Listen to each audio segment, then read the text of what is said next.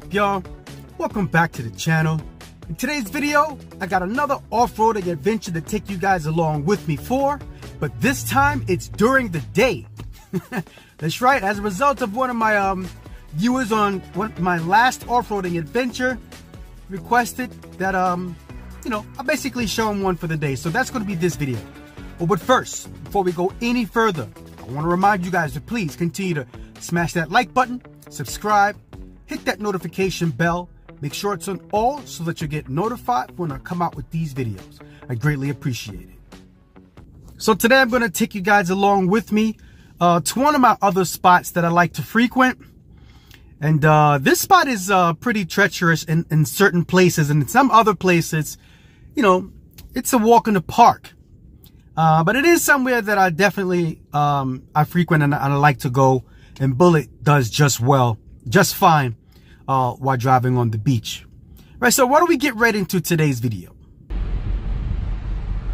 All right, well, I got here during the night, so decided not to record, so I'm gonna record myself leaving, just for that one viewer that made the suggestion of me recording during the day.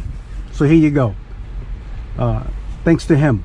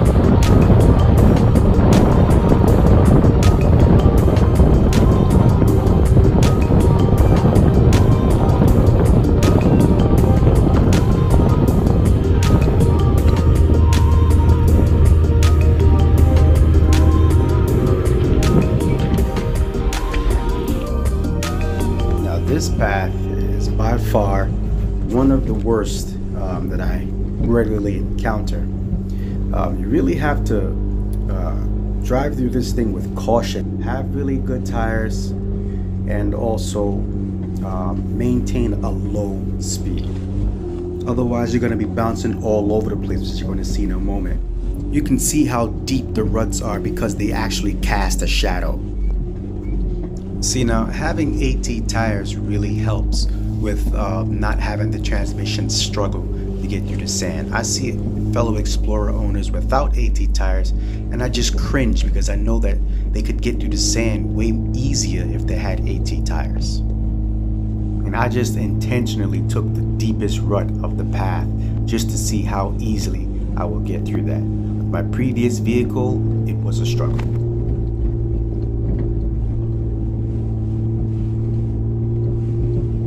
Even to get through these whoop-de-whoops coming up here was the biggest struggle because I didn't have a lift kit, so I was lacking in ground clearance. So my CRV used to just bounce and drag the bottom on every bump.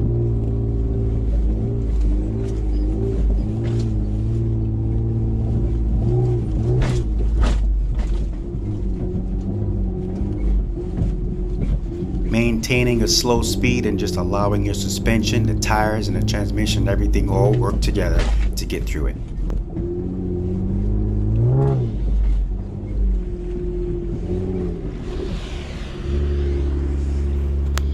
That's a dope Silverado and a Ram on the beach.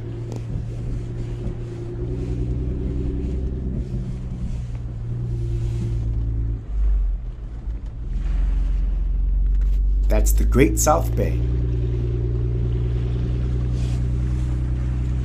All these people here are blackfishing. Makes me wonder if they're catching now.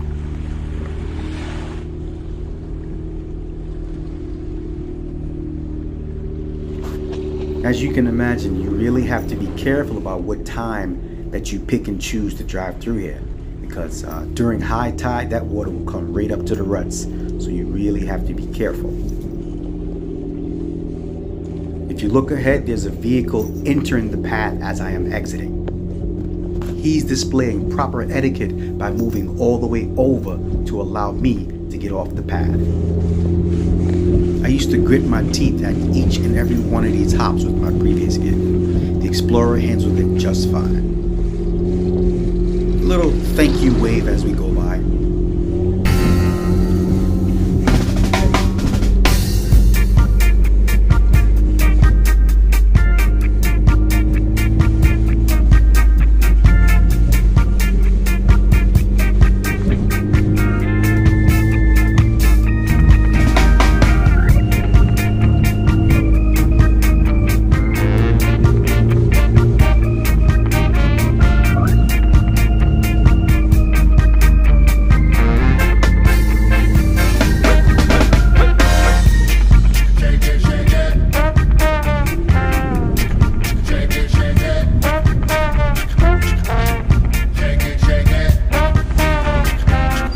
That's the air station. Well, alright, that's going to wrap up today's video. I want to thank you guys for watching. Please continue to stay tuned to the channel. If you would like to make any video suggestions, go ahead and do that in the comments below. Alright, so please remember to have a blessed day and peace out.